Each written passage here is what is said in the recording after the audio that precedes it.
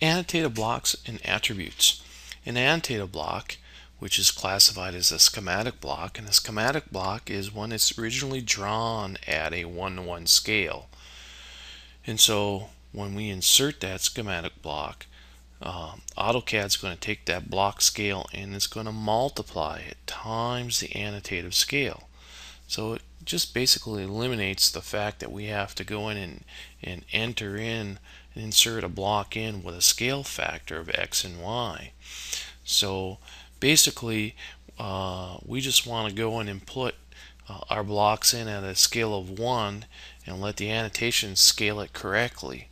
So anything other than a scale of 1 is going to cause us some multiplying of that block scale times the annotation scale. So generally speaking, we want it to be 1, and we're going to create our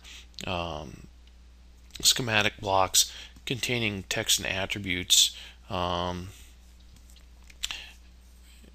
we typically don't want to make our text and attributes annotative when it's in a schematic block. In other words, a block that is drawn at a 1:1 scale, because when it gets scaled upwards by the annotative object process, multiplied times the our scale factors automatically for us, it automatically does the job of scaling the text and the attributes up for us anyway.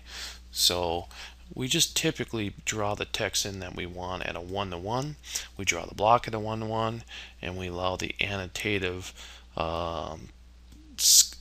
scale to take care of all of our calculations to create our annotative blocks and attributes.